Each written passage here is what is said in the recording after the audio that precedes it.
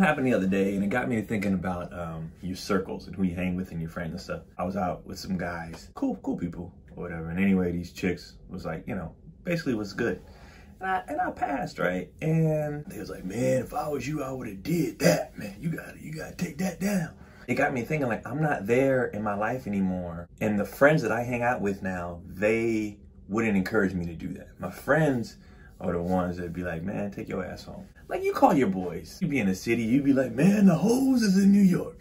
And you joke about it. And at the end of the day, your real friends who's accepted where you are in life now will be like, I make sure you go home by yourself. You're like, I know, bro, I'm just talking. People are gonna see this and be like, oh, you hating on people who do get down on that. No, I'm not. I don't give a shit what you do in your life. What I'm saying is your circle has to match where you are in life. So my friends that I have now rock the same way I do. People that are still holding on to the past, you know, back in '08, you would've, you're right, I would have. I was a bad boy. I'm not there no more. I don't need you trying to get me there. You know, over the last few years, I've had a lot of friends go vegetarian and vegan. Yeah, you jab them up a little bit or whatever, but okay, cool. That's what you do now. I'm with you.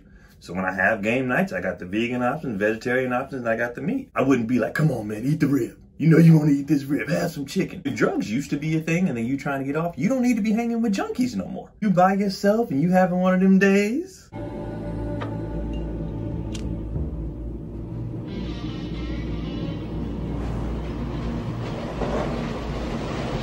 That friend to come out of nowhere, you put that crack down. We ain't smoking crack no more. You put it down.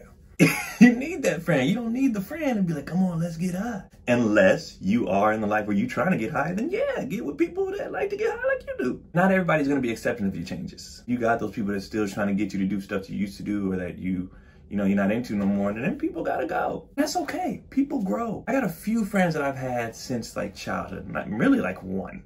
And everybody else I've met, you know, throughout my life.